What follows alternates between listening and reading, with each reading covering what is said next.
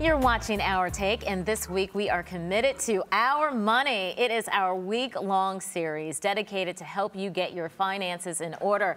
And today we are talking about rebuilding your finances after divorce. And no doubt Wendy Dang will not be hurting for money when her divorce from media mogul Rupert Murdoch is finalized, right? The payout to his last ex-wife totaled $1 billion, but splitting assets, of course, are not that easy. And here to talk to us about it is attorney Nicole Valentine. She's also a contributing writer to My Beautiful Life, a lifestyle magazine for women. And her latest piece is When Divorce Happens to Your Beautiful Life, Strategies for Legacy and Wealth Preservation. And Nicole, I understand you found out the difficult way, just how you rebuild your wealth after divorce. Tell me a little bit about what happened with you and your now ex. Yes, well, divorce, people look at it as death. And they go through the same mourning cycles that you go through when there is a death. And so in that, I thought this is something as a couple that we are experiencing, and the end of that union is happening. But what about new life? Is there new life coming? And my situation left me with some financial difficulties. And so in that, I said, I am going to reclaim my financial power and confidence and move on and have a second best life. And so that was the journey that I was on during separation and leading up to divorce. And you two were together for, is it 10 years, 11 years? 11 years. We dated for 6 and married for 5. So we knew each other. We spent a lot of time together. We dreamed together. We hoped together. We got married in Martha's Vineyard and had all of the beautiful. How nice. The build-up, the launch was there, and the hope was there. Yeah. And as we journeyed in our marriage, we had to make some different decisions about that future. And so that's where we are now. And your finances were intertwined. Oh, yes. I mean, we are spending money together. We are building a life together. We're investing in each other's businesses. And we are in that space with each other. And so there's budgets and there's things that you go over as a couple. And in our situation, I was a superwoman. I was doing more than I should have been doing. And I needed to step back and, in my rebuilding, take care of me. Yeah. So I've got to ask you, how did you and your husband avoid War of the Roses? You're right. There's 3 ways of kind of dealing with the crisis. You fight, you flight, or you freeze. Sure. And in my situation, he was a freezer. So he, just walked away and just didn't communicate and didn't have any battle. And so that did leave me some time to just deal with things on my own. And so that's the way that we kind of ended our situation.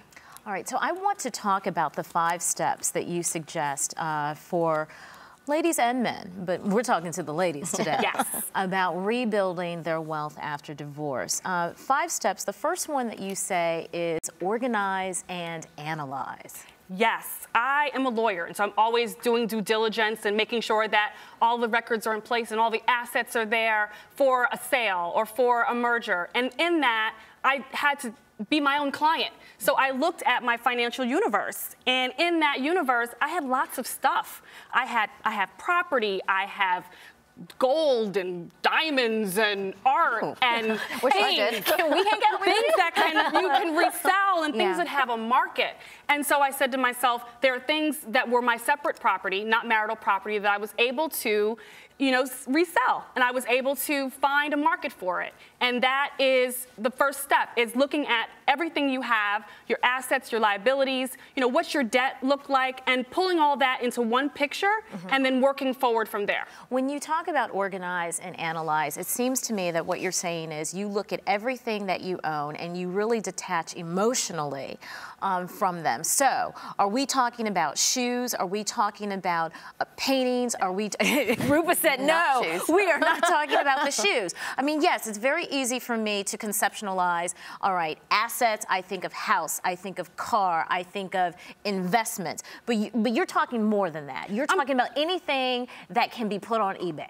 Personal assets, personal things, personal items that have resale value that you can give away. I mean, I had 30 vases that I had just because I had lots of flowers that were delivered. I took all the vases to the flower shop and they gave me 2 months worth of flowers.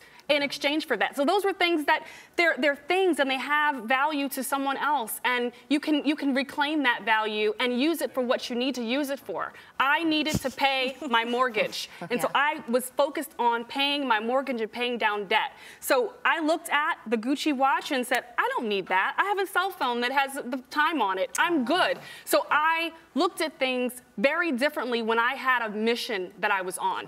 Yeah. Yeah, you're definitely looking at things through a different prism. Okay, step 2, you say be resourceful. That's in my blood. I mean, my parents are ex-military, and they are mission-oriented. They are resourceful. They do a lot with a little, and they are blessed for it. And so I said to myself, how can I get some extra income this summer? It was last summer that this was going on. I have a condo in Harlem. It is a great tourist destination, and I put my condo through the Airbnb, sabbatical homes, HomeAway networks to see if I could get a renter for the summer. And I did. And I got 4 months of rental income that was double my mortgage, and I was able to pay my mortgage and pay down debt. And that was the resourcefulness. And I stayed with friends, I traveled and spent time with them. Everyone has an extra bedroom. They just do, and they want you to be with them, and that's the blessing that I had of spending time with friends during this time. And what I find really fascinating about that particular example is that with that extra home, you could have easily moved into that place.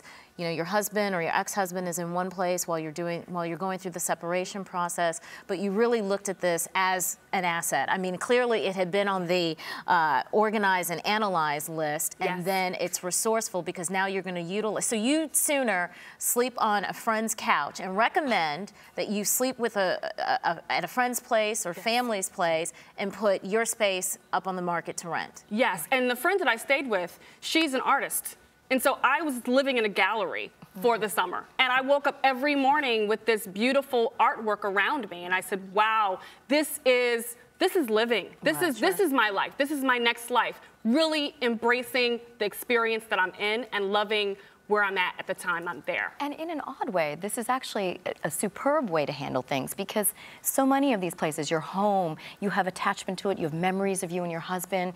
It's very painful. It's a kind of a good thing to rent the place and go somewhere brand new with no memories. I mean, that makes this emotional detachment a lot easier. I want to get to step 3. Step 3, I think, is a lot of what you're already talking about, which is be creative. Yeah, be creative. So we didn't fight. So I was able to save money. That was on one legal divorce. Fees, right? No fighting? No fighting. I mean, I'm a lawyer, and so I understand you can rack up the bills and you can spend lots and lots of money on fighting and stalling each other and fighting over hidden assets.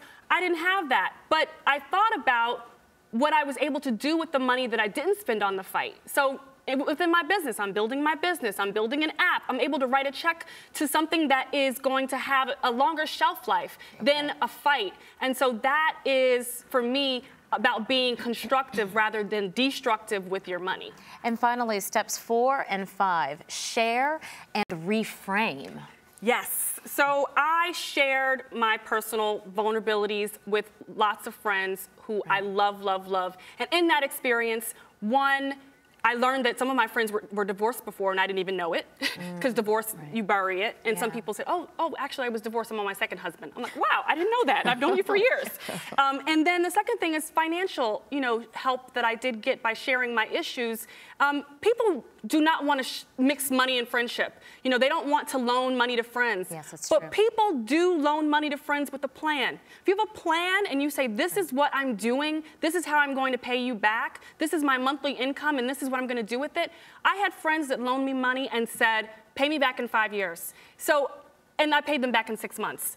So that was part of the journey of sharing. And then the reframing is, my beautiful life. You can still have a beautiful life after a divorce, and that is the journey that I'm on. And you have certainly proved it and given us some very useful information. I want to thank you so much, Nicole Valentine. And I also want to thank my guest co-host, Rupa Mikkilineni. You have been so much fun, and I hope you'll come back. I can't wait. And I hope you'll come back as well, Nicole. I like you so much. Okay, I like you too. All right, thank you so much, ladies, and thank you for watching. And keep it right here. I'm Christina Brown, and you are watching Our Take.